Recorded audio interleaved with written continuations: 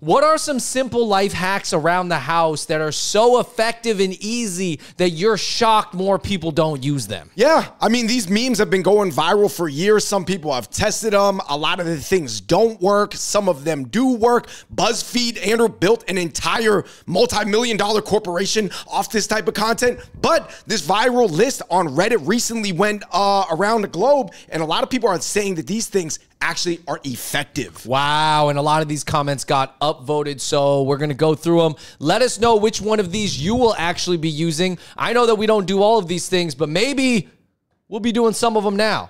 Number one, courtesy. It's amazing how simple interactions can change with please and thank you properly applied. They're also usually free. A lot of people were talking about how common niceties and courtesies from the 1960s and 70s have evaporated. So when you still maintain those type of that vibe, you can get more. Yeah, I do notice that when I say thank you out loud, or I like let someone go in front of me or something, especially if it's an older person, that sometimes they're like shocked. They're like, oh, you younger generation people are still thinking about this stuff? Wow. Well, thank you. Well, yeah, I mean, if you go to Japan, you go to Taiwan, you go to some places around Asia, there is a lot more courtesy typically involved, right? Especially around older people. Point number two, leave the cat carrier out and open all the time. That's the way they don't panic when you go to the vet. So basically, a lot of people are saying that cats, they start to panic when they get put in the carrier because the cats know they got to go to the vet and go through pain. So if you leave the cat carrier out all the time, the cat kind of gets used to it and doesn't freak out. So basically, this is just basic pattern recognition from the animal, similar to a child. Point number three, Andrew, this person's saying, fill your kitchen sink up completely with water, pull the plug, let the water pressure clear your pipes. But a lot of other people said, pour boiling water down to cut the grease, because inevitably, even though you're not supposed to pour grease down your kitchen sink, a lot of people accidentally do. Yeah, I mean, I think there's a lot of grease in soups and stuff, and really anything off your pans and stuff like that. So yeah, I mean, I heard that like you don't want to pour too much boiling water down your pipes constantly in case the water gets stuck and then it can damage like the plastic pipes that eventually you pass through. But anyways, yeah, I would say this kind of makes sense. I'm going with boiling water, honestly, because I don't want to waste all the water to fill up the sink. Point number four, write down momentarily good ideas. Don't lean on your memory. There's an ancient saying, the faintest ink is better than the sharpest memory. But what if you don't have a pen and pad? I mean, what, put it in your phone note or something like that? I mean, depending on what OS you're using, there's a lot of like notepad softwares like built in, or you could get the add-ons. Like, it just depends. Voice notes, that's a popular new thing. Point number five, people throw out their shower heads because the stream gets weak, but you just soak it in vinegar for 24 hours and then you'll have a powerful shower head again. Yo, I need to do this right now because I'm pretty sure I got calcium buildup in my shower head in my bathroom. Yeah, well, we got vinegar. But then if you can't remove your shower head, you need to fill it up with a bag and then tie the bag into the head. Oh, that's a good point. It's a little more difficult. Point number six, to increase your peace of mind, don't waste your time arguing with random strangers on the internet. I actually used to do this during the pandemic. Yeah, I kind of have like maybe like an unsaid rule to myself. Like once it gets past like 1 or 2 replies, I'm done. Like I'm done. I will reply to one person who replies to my post, my comment. But then after that, I'm just like, you know what? If you think you take this W because I don't respond, I don't care. I'm actually done putting my energy. If it's somebody high profile, I'm more likely to engage in a back and forth. But yeah, if somebody's got like a private account or like 200 zero followers. Don't do not argue with people who have 0 followers. Literally 0 posts and 0 followers. Do not argue with those people. They are not real. A hawk does not concern himself with the opinions of a crow. Point number 7, before cleaning the inside of a microwave, heat up a cup of water for several minutes. The steam and condensation generated makes the microwave's inside super easy to clean. I didn't even think about that. Do it. Point number 8, if you can't find the answer by Googling it, add the word Reddit at the end. That's really funny. I actually think, you know, there are a lot of smart people on Reddit. I think that when it comes to information, there are a lot of people with degrees and a lot of nerdy people on Reddit and Quora. So sometimes you will get fairly balanced answers, especially the scientific people on these sites, not the, you know, extreme opinion side. Depends which sub-forums, yeah. But when it comes to the actual knowledge, there's a lot of people with degrees who have studied this stuff. What do you think about those versus a Chat GPT or Copilot or AI, different things too? It depends. It depends. We got to see how the versions get better. Right now, I like Reddit better. Point number 9. If you are the forgetful type of person, put it in a bag and hang it on your doorknob. That way, there's no way you will forget it. Because if you leave it on your kitchen counter or side table, chances are, if you're that type of person, you will forget it and leave the house without it. Yeah. You got to put it in some place that you almost have to move it in order to get through. Yes. Point number 10, instead of flipping people off while driving, give them a thumbs down. Flipping them off makes them feel angry and defensive. A thumbs down makes them feel stupid. Ooh, that's a good one. I like it. It doesn't like make them want to fight you as much, but you're just like, hey, bad move. But you can't point at them and be like, no. I think don't do a threatening, but sometimes you just shake your head. That's a good one too. Just being like, I'm so disappointed in you. Whack. Investing for your retirement, put money in every month, even a meager amount, into an index fund or two, preferably in a tax advantage account. Ignore what the market does, just regularly add to it. And yeah, basically this is the best stock investment advice, Andrew, for your average person, right? Yeah. Because usually people are going to make the wrong reads. They're going to overreact. They're going to underreact. They're going to let the whales play with their emotions, just like they typically predicted these normies are going to react to dropping the price here and there, buy, sell, buy, sell. The vast majority of people periodically investing in index funds or ETFs is going to be their best bet. Point number 12, drink more water, get more quality sleep. Yeah, I would say, I stopped drinking high caffeine drinks after 3 or 4 p.m., no matter what time I plan on going to sleep. Also, I noticed that having an eye mask when you sleep helps a lot, man. And a lot of people think it bothers them. You should get an eye mask. Trust me, especially if you have windows and lots of sunlight, or you like to sleep in, you gotta have eye masks. I like the blackout blinds. Also, if you don't like eye masks just because they gave you some crummy ones on your local airline flight, try some premium ones on Amazon. There's different like materials that appeal to different types of people. Also, I'll say this, Andrew, if you can get access to a dry sauna, you could be in there for like 45 minutes a day or 30 minutes a day and then drink water with supplements while you're in there. So you're constantly cycling your system. You're sweating out the old water, getting new supplement, nutrient, vitamin water into your body.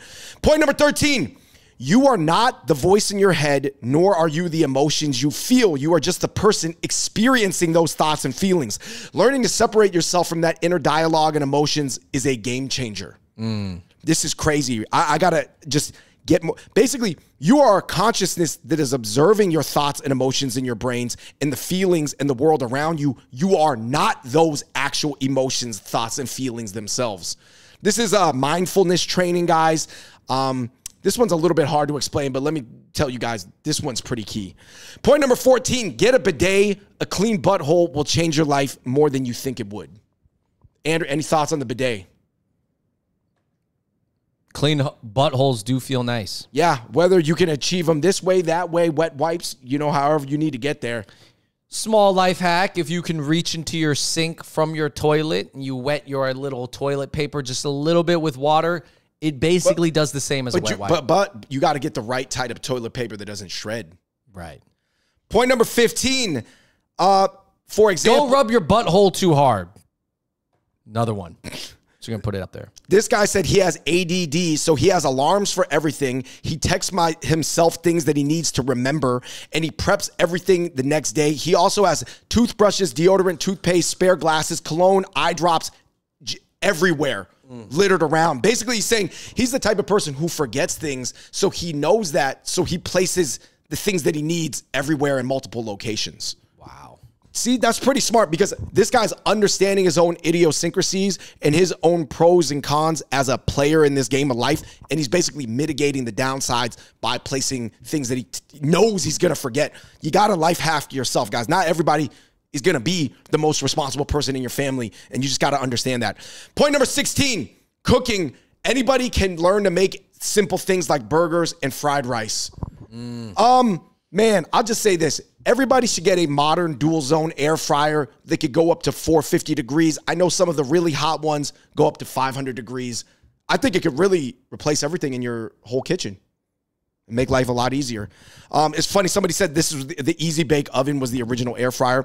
Point number 17, stop eating 90% of the sugar that you normally do in your normal diet. For example, this guy said, I'm still fat, but at least I don't feel physically and mentally exhausted halfway into the day. Oh, good point. Definitely don't eat a lot of sugar in the morning when you first wake up, man. That's going to set your body up for not the right thing. You're saying insulin spikes. Yeah, they say sugar. if you're going to eat dessert and eat sugary things, eat it right after you've had a solid meal and then walk it off. And then you won't feel the effects of the sugar as much. Right. Obviously, natural sugars versus refined sugars, but still sugars regardless. Point number 18, if something isn't a hell yeah, then it's a no. There's basically this guy saying, if you're not super excited to go do something, then just don't go do it. I think that that's a really interesting, I definitely think that comes with age. I think when you're younger, a lot of people say yes to things. And maybe that's a way to get a lot of life reps and spectrum of experience. But yes, when you get older, for sure, I agree with that. Number 19, cognitive behavioral therapy is something that 85% of people could probably use. See a therapist. I'll tell you this, if you can find the right type of therapist that actually understands your life and they've seen a lot of reps like similar to yours, of course, nobody's life is going to be 100 out of 100 same, but even somebody's life could have been like 80 out of 100 same. They could help you a lot think through your issues. Way better than your cousin or friend who's a good listener, okay? Trust me. Number 20, cutting chicken into small pieces with a pair of scissors is so much easier than using a knife. Yeah. You're a scissor man, Andrew. Dude, I will say this, man. Cutting stuff with the scissors, it's not as pretty. Steak, I wouldn't really do it if I'm actually cooking like a big steak, but like other stuff that you just need to cut up for a salad or something, just use the kitchen scissors. Obviously, you got to wash them, but use them. Yeah, I think a lot of people are obsessed with like knife work, but it's like not everybody's a trained chef, man. Not everybody's going to be a master. Just make it easy. Just get some better scissors. There's kitchen scissors. Point number 21. If you are farting in public, you should spread your butt cheeks apart so it makes no noise or much less noise. Dude, I'm not going to lie. I just feel like spreading your butt cheeks apart and letting one out feels like you're going to poop more. Right. So you're saying don't do this? Or I'll tell you this. You guys let me know if this one's real, but a lot of people had upped this, and I looked it up on YouTube. It's a thing. If you can just change the shape of the instrument, it changes the sound of the noise. Still going to smell, though. You know how you make a fart not make any noise? You spread your cheeks apart. Is that true, though? Yes. So if you're doing a fart and you pull your like cheeks apart and like open up your asshole like this, if you do that, the fart won't make any noise. It just go. Point number 22. If you need a thing, buy the cheap version of the thing. Then if you use it so much you wear it out, you can justify the expensive version. Basically, this guy is just referring to usage rate, cost per use distributed over the lifetime of a product. I always tell people if you're going to use it every day and you're going to use it a lot, generally go with the more expensive version, like 9 out of 10 times. But you don't always know if you're going to use it a lot, so sometimes buy a cheaper version as kind of a trial run. Like if you buy a cheaper one and you don't use it, then you know you don't need the expensive one. If you buy a cheap one and you use it a lot, then you're like, yeah, I'll get the expensive one. I'll invest. Right. Now we're just getting into a few of my recommendations. Andrew, NeilMed Sinus Rinse. I'm just telling you guys, I'm popping it up right here on the thing. If you guys use NeilMed Sinus Rinses twice a day, it might change your life. I think it does work. It just seems like a lot of work to do twice a day. It's a lot of work, man. You know it's a lot of work. Well, that's why they sell the pre-mixed versions and they also sell like the spray. The sprays, but it's not going to work as good as the sprays don't work the same, I will admit, but I cannot do twice a day. I don't need it that bad. I got a dry eye USB sleep mask to increase like my eye oils at night and stuff like that because I had dry eye issues. So there's just stuff like that. I think that a lot of people have ENT issues a lot more than people think because they just live with them and they accept it, but they've accepted a lower life baseline. You need to higher your baseline. Go get the, get it taken care of. Use the nasal strips. Point number 24, Andrew, vitamin pill cases. I think a lot of people could use supplements every day, but it's really difficult to open up like 20 jars a day. If you just fill up the vitamin pill case and then you just take one pill a day. You could take up to 12, 24 vitamins a day. You'll feel way better after 2 weeks. And point number 25, if you have a water bottle, because now you're taking care of your water consumption, right? Putting supplements in there, and you need to clean the water bottle, use a retainer or Invisalign cleaning tablet overnight to clean your water bottle, because otherwise sometimes water bottles, they're kind of hard to clean. Oh. I'm going to do that today. Use one of those tablets. Crazy. I would also, I think we might have glossed over at the nasal strips.